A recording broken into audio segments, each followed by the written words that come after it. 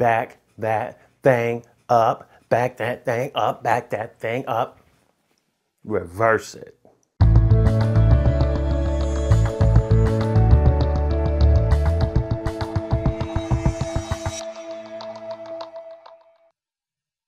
Hey Pinnacle Studio peeps, how y'all doing out there? My name is Malik and I'm back on your screen with more Pinnacle Studio love from PinnacleStudioPro.com. Today I'm going to be bringing you a tutorial on the reverse effect. So let's jump off into Pinnacle Studio 20 Ultimate and make it happen. Here we are in Pinnacle Studio 20 Ultimate and it's time for us to back that thing up and reverse it. As you can see, I have two video clips in my timeline. These are two clips of the same exact thing. So if I play this from here, I'm just going to press my space bar.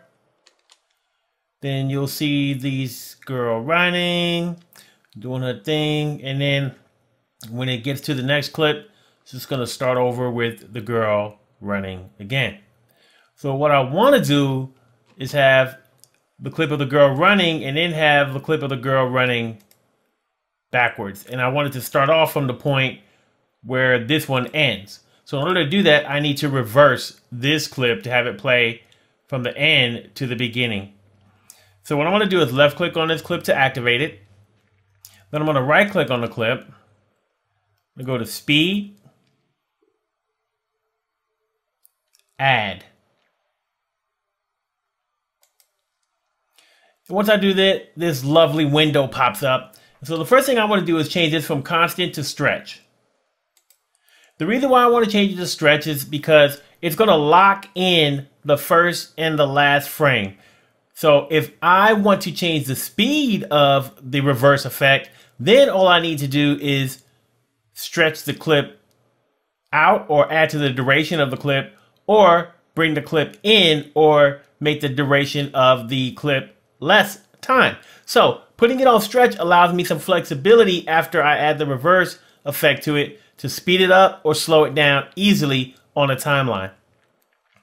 So next I'm going to go down to the video section. And in the video section, I'm going to select reverse. This is going to reverse the clip. And then I'm going to also select smooth motion because I want it to be buttery smooth.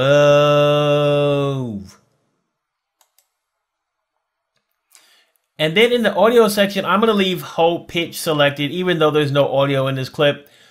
But if there was audio in the clip and you want the pitch to stay the same, leave this selected. If you want the pitch to go ahead and change with the reversing of the clip, then you can uncheck it. Now that all that's done, I'm going to click on OK. And now you see this line here. It's a yellow line above or at the top of the clip. That means that we've applied a speed effect to it. So now if I move my playhead to a position on the first clip and then I press my space key to play it, you'll see that it'll play forward and it'll play in reverse.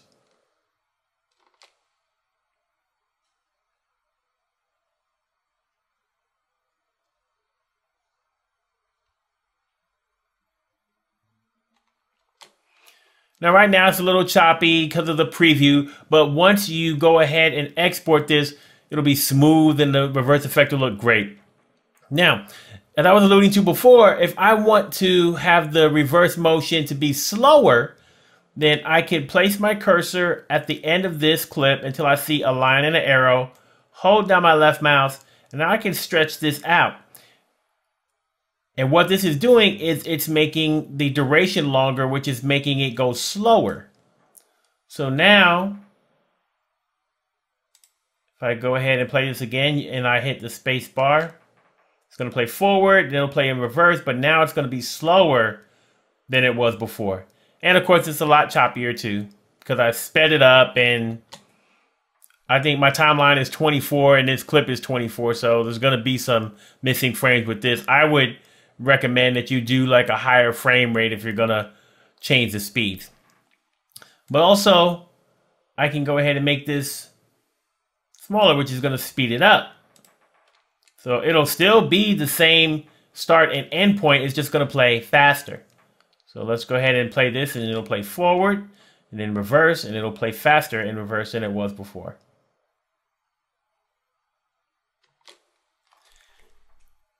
And that's all you need to know about reverse. So if you didn't know how to reverse clips, now you know how, and you also know how to speed up or slow down clips when you reverse them.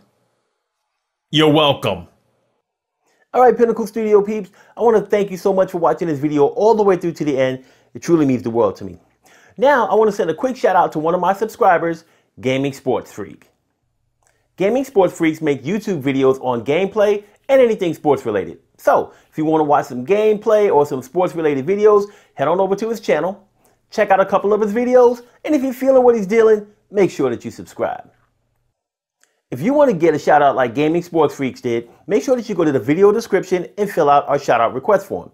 And if you want to make a tutorial request, head over to the video description and fill out our tutorial request form. Now, there's a few things I need you to do for me. The thumb, the one that's pointed in the upward direction, click on it. It lets people know that the content in this video is good and that they should watch it too. If you got any comments, questions, you just want to chop it up, leave those things in the comment section below. And last but not least, smash the subscribe button and then click on the bell. When you do that, you receive notifications every time I upload content to YouTube, and that way you don't miss out on any of the learning and all of the fun. Thanks for watching. We'll see you again soon.